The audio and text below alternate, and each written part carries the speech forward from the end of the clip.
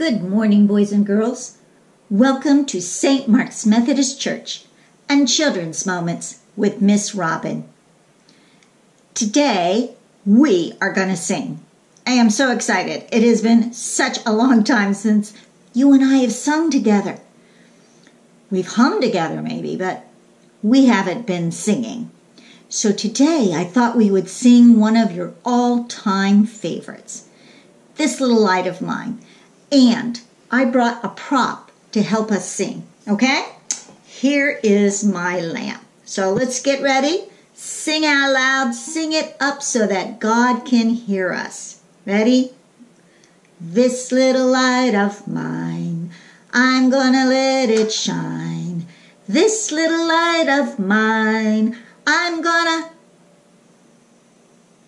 Uh-oh. My light isn't shining. What's going on? A little while ago I had this lamp turned on. Thank you, you're right. Absolutely right, of course. It's not plugged in. This light cannot shine unless I plug it in. Hold on a minute. Let me try again. All right. Oh, plug in, plug in. There we go. That's better.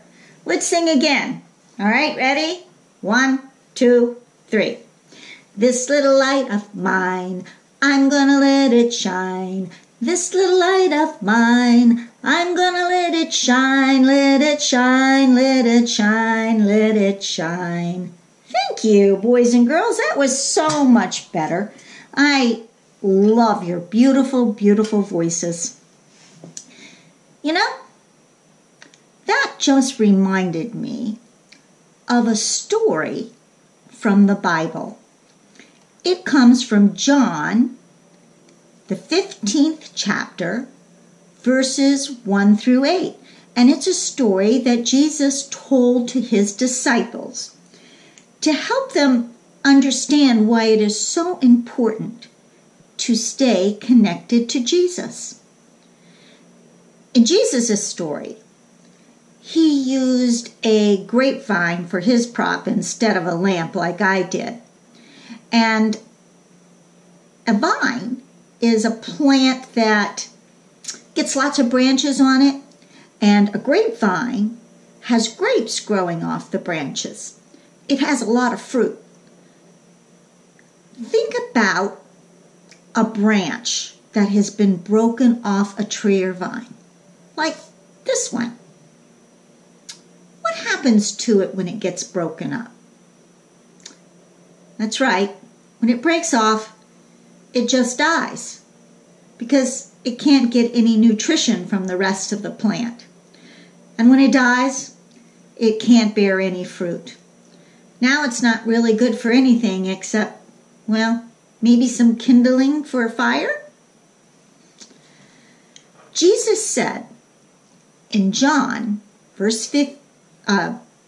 chapter 15, verse 5, I am the vine, and you are the branches. If you remain in me, you will have much fruit. But apart from me, you can do nothing. Now, Jesus wants us to produce fruit. I don't think he's talking about apples or oranges, do you? No.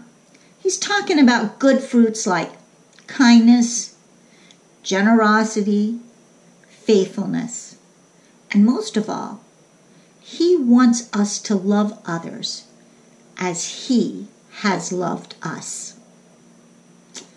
But you know what? We can't do it all on our own. Just as a lamp has to be plugged in to shine, we have got to stay plugged into Jesus so that we can produce fruit, so that we can do the good things that Jesus wants us to do. Now, how do we stay connected to Jesus or plugged into Jesus? What kind of things can we do?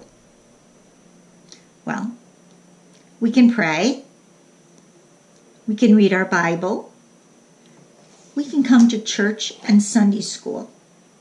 and we can watch Children's Moments with Miss Robin. Boys and girls, let's bow our heads and say a little prayer.